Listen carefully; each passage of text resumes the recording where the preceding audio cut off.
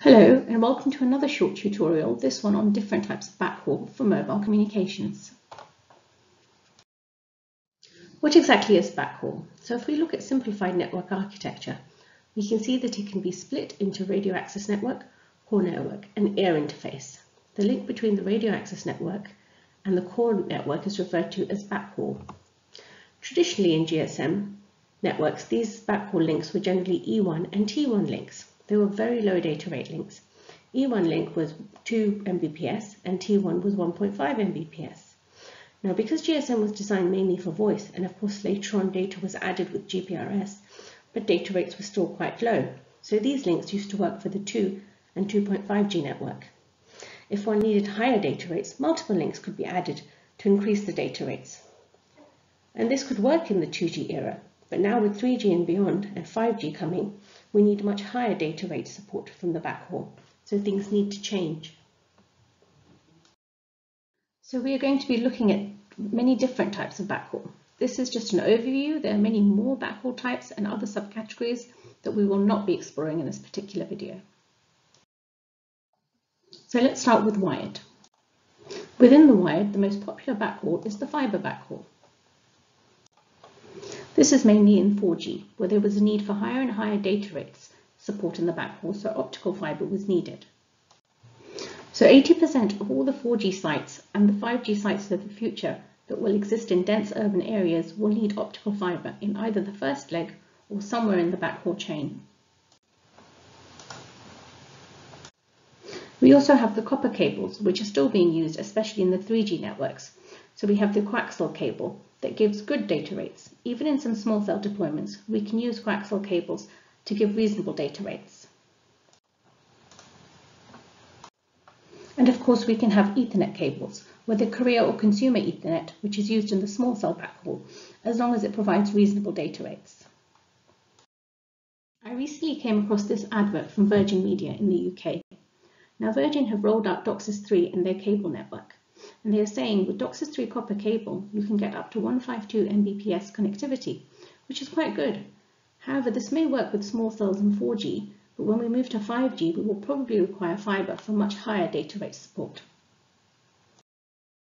I came across this slide from Ericsson recently. According to these stats, 20% of the sites in advanced networks will need 3 to 5 Gbps capacity by 2025, but 80% of the sites will need less than 1 Gbps.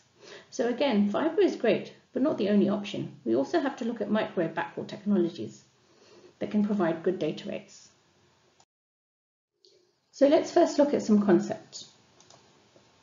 When the transmitter and receiver, especially for wireless, have a direct line of sight, that is referred to as an LOS connection. We can also have non-line of sight. Non-line of sight may receive the signal from the transmitter which penetrates through buildings. This works better with lower frequencies as they are better at penetrating through walls. Then there are reflections. Here the receiver is receiving reflections from the transmitter. This could be 1 or 2 reflections, it depends. Thirdly, there is diffraction. This is where the signal from the transmitter gets diffracted and is received by the receiver. Now, there is also differentiation between the non-line of sight and near line of sight. So as you can see, the non and near are differentiated by a capital and small n. Non-line of sight is penetration and near line of sight covers reflection and diffraction.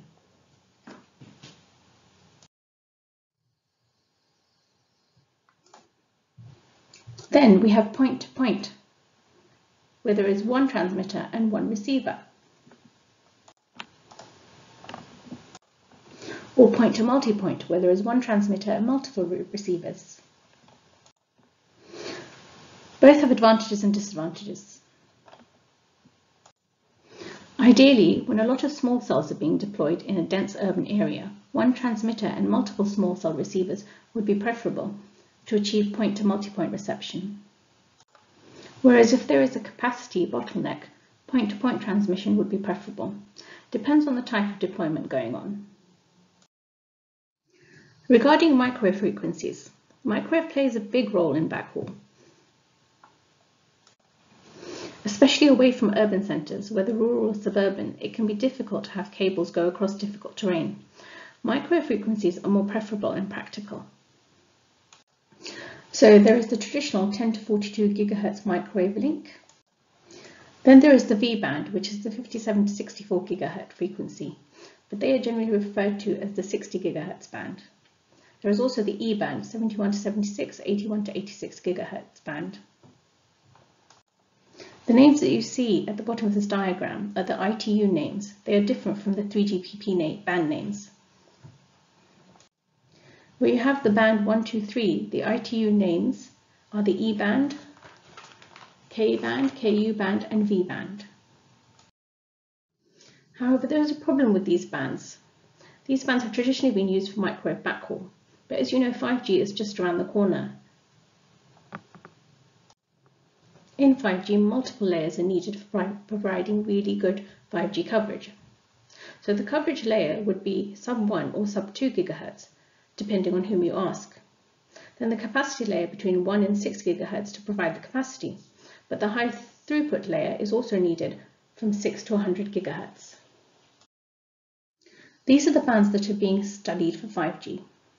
So these bands were approved in the World Radio Conference, WRC 15, and they will be reviewed and approved in WRC 19 held by ITU. So you can see a lot of bands that would have traditionally been available for backhaul and other purposes are being studied for 5G. There is a good chance that quite a few of these bands, because they are harmonized across various geographic areas, will be used for 5G. So some of these bands saved previously for microwave may not be available for backhaul later on. This is why in ETSI work is going on to study bands above 90 GHz. Two of these bands being studied very thoroughly are the W band, which goes from 92 to 114.5 GHz, and the D band, which goes from 130 to 174.5 GHz. These are very high frequencies, and 5 years ago, no one was even thinking of using these bands for any sort of communication. Technology simply wasn't advanced enough, but now, because of Moore's law and all the other technological advancement, it is possible to study these bands, and quite possibly in another 5 years, these bands could be used commercially for backhaul and other applications. So coming back to the microwave frequencies, the microwave band 10 to 42 GHz is used extensively for backhaul, the U band 57 to 64 and the E band. Now the V band has another challenge, so 60 GHz is the ISM band, which is unlicensed and is used for WiGig. So we can see not all bands are aligned across geographic areas, but there are common frequencies and there are frequencies only available in certain areas. But the 7 GHz band is a Y band and available across the globe. But because at 60 GHz we have oxygen absorption, so transmission distances are very low, less than 1 kilometer. This frequency has been used for a while with WiGig and does not cost a lot, so we see the economy of scale. But because it's unlicensed, there are more chances of interference from known and unknown areas. Another area is satellite backhaul. Especially in rural and remote locations, a satellite backhaul is needed because traditional backhauls cannot reach such areas. So satellite backhaul works very well with 2G and 3G and reasonably well with 4G. Some optimization is needed to get rid of headers for 4G, especially to work with VoLTE, but it does work. But with 5G, there might be some struggle, unless we set low Earth orbit or LEO satellites. This chart looks at different types of backhaul, the traditional microwave, satellite, fixed, fibre and copper backhauls. Please study at your own leisure. I just wanted to make a few points. When we talk about traditional microwave E-band here, the chart says future-proof available bandwidth.